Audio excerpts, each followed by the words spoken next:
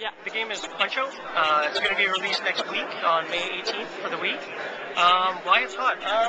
It's a reimagining of the original Punch-Out from probably about 15 years ago on the Super NES.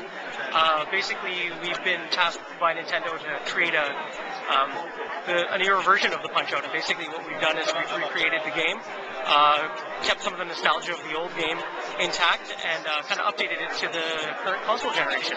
So we're really excited about it.